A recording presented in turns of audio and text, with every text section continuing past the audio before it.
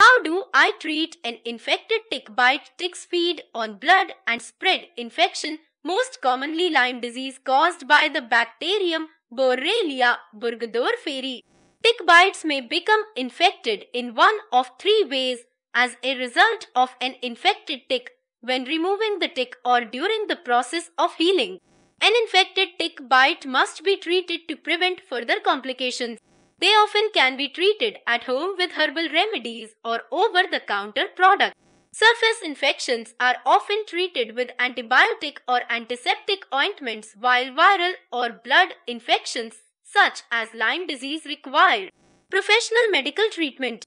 Symptoms of an infected tick bite include redness and swelling around the bite area or the presence of pus at the infection site. The area should be thoroughly cleaned and examined to ensure the entire tick was removed. Taking garlic internally can help heal the infection via garlic's natural antiviral and antibiotic properties.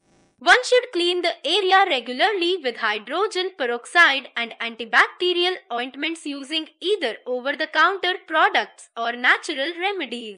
Pure essential oils or ointments containing lavender, eucalyptus or calendula may be helpful in treating an infected tick bite, while herbal poultices may be used to alleviate pain, swelling and itching and to promote healing. Tick bites may cause internal bacterial infections such as Lyme disease and require immediate medical treatment from a qualified healthcare provider. The most common symptom of this type of infection is the presence of a bullseye lesion around the tick bite area or anywhere on the body between 3 and 30 days after the bite occurred. Additionally, a red, raised rash may be present on the torso, even if the bite occurred elsewhere on the body. Flu-like symptoms: nausea, vomiting, chills, muscle weakness or stiffness, joint pain, fever, sore throat. An enlarged spleen or lymph glands and severe headaches are additional symptoms associated with Lyme disease. This type of infection requires oral antibiotic treatment and is most commonly treated with tetracycline, amoxicillin or erythromycin unless the infection has advanced to the point that it requires intravenous antibiotics. Increasing the body's natural immunity with echinacea, zinc and vitamin C may help to speed recovery. Acidophilus supplements may help to support the digestive system during antibiotic treatments.